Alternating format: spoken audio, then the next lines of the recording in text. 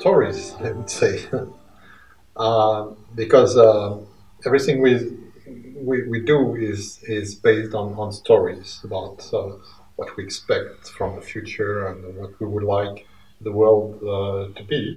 And there, I feel that sometimes it's what we miss, stories that are agreed by most of the people in society or all of the people in society about our own future. So what kind of transportation system do we want in a city? What kind of mobility? Why should we move? And with what kind of transport? What do we eat? What is our food? How is it produced? How is it distributed? Um, uh, Climate, there's a question about uh, change in climate. What is it exactly? How can we mitigate it? So many questions like that, and the answers to these questions have to proceed from a story that we would like to be as beautiful as possible for us all. But also, I'm looking broader. I'm part of a Colombian university, but I'm a Colombian, and in our system, there is a lack of conscious about responsible research and innovation. So I see this project as a big opportunity for the country to have better practices to impact public policy, and we have a close connection with our national entities in charge of science for Colombia, and then from that to Latin America, because it's a new topic for Latin America as well.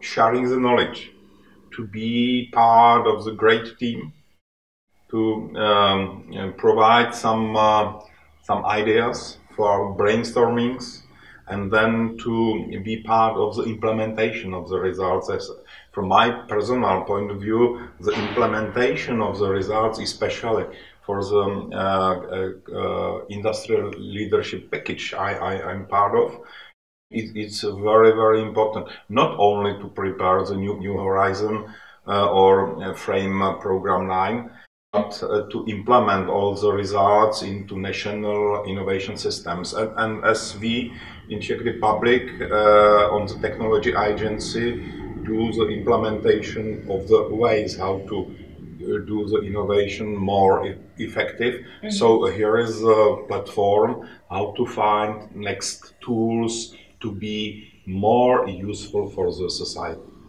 How to concretely have an impact on research and innovation by understanding the different needs. Because we have Marie Curie, we have the industrial sectors, we have different energy, food, and whatever. And it's a good question. How do you apply one abstract scheme notion to different domains that have different needs and different logics in a way? So for me, I think this could be a really interesting outcome to understand a bit more about the different needs in research. Yeah. I think RRI is a great connecting concept which researchers and other stakeholders, so all that participate in research, can work together and involve society. So I would really like if this will work in the future, that society sees the importance of research, is actually supporting research, and also feels the benefits of research. So for me, that's the most important thing, that why RI could exist, and I hope why it's going to be pursued. For me, the interesting part about RRI is this notion of transformation, transforming processes of research and innovation towards certain goals that reach clearly beyond the confines of a certain scientific community, reaches beyond academia, really tries to make to have impact on society and the economy. We will learn how to communicate the topic and how to get the stakeholders involved. And as soon as we get the stakeholders involved, we can start with doing more responsible research and innovation. And it's to happen soon. Of course, it will make it so much better if we feel that we will take care of each other. So it's more like that we are not only responsible for ourselves, but we are responsible for the broader community and even in the global level. So I think that it's the most important issue in RRI is that it goes beyond regulations and legal issues. So it's more like the attitude of caring and sharing. For me personally, I think having observed the reluctance to really embrace societal relevance or societal impact as a responsibility of your own as a researcher, I feel that it is almost like a battle. That you go out on the battlefield and you have to convince people one by one.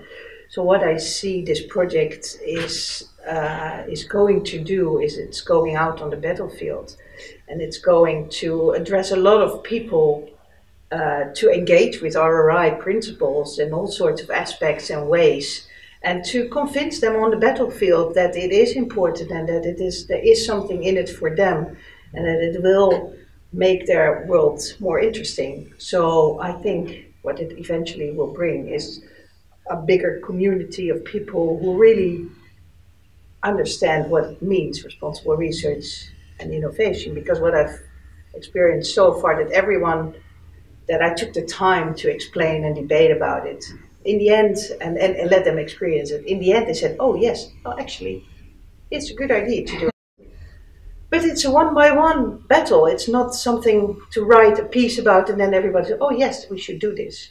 So it's basically about translating this whole, this policy concept, which it basically is, into something that is practical to everyone, or practical to researchers, of course not everyone. We probably will have the first 33% get them on board first, and then maybe there's the second group lagging behind, and there will be a third group who won't be interested at all. But then eventually we should get on board the young ones as well. So that requires the change of the system. I think RI might be the first step towards many different issues, like getting people, citizens involved into science is maybe one of the main pillars. Seeking gender equality, and I can start with all the 5 keys the Commission is giving us, but in principle, RI might not be the thing to make the world a better place, but it will start making things better. The more people who are not aware of RRI, or who are far away from discussion, or who have fears, I mean, the most people we can reach who are outside those circles, the research or innovation circles, this would be the best, especially those who have the people who vote for, let's say, extreme rights, or the people who are strongly against science or who fear these technological developments. If we manage to reach those people, and that these people bring something to the project, so that would be wonderful. There is one risk at the moment with responsible innovation as it is implemented in the European level, and that it becomes part of the bureaucracy. So sustainability becomes a checkbox, open access, gender, we can take care of, public engagement, a little bit more difficult, but okay, we organize a workshop, we even hire a social scientist to take care of that, ethics, okay, we install an ethical board, so that it becomes instrumentalized as part of the bureaucracy that is not engaging people really. While what we want to achieve with publicly funded research is that researchers become more aware and more responsive to societal needs, for instance, that they really anticipate and reflect on the impact of what they are doing. So it is not a free exercise. It is not a part of the bureaucracy, and what I would really appreciate as outcome of this whole project is that we develop strategies and narratives how to engage really in responsible innovation, how it can be part of the mainstream, and how and contribute to this transition. And of course, then we need the keys, for instance, to operationalize actual behavior. And gender issues and sustainability is an easy indicator whether a project is on the right track or not. But we shouldn't forget that it's an operationalization or an indicator of something which is more has to do with the research team itself and with the engagement and awareness of the research team. And I really hope that we contribute to that second level as well. I think for me personally, it's this is a huge project. This is a lot of research money, and it's a lot of people, and it's who will be involved in the project, not only at the researchers level, but if we are doing all the social labs, this will really involve hundreds of people, and we are going to try to intervene into a funding program, into a huge European funding program, which might also have an impact on national funding programs. And we really can experiment in a wide variety of funding schemes and topics. I mean, reaching from basic research to implementation to innovation in industry, from science, social science and humanities to engineering to natural sciences. So we can try out what does RRI mean in these different areas, these different disciplines, and to see and to have really an impact on that will be very challenging and very exciting.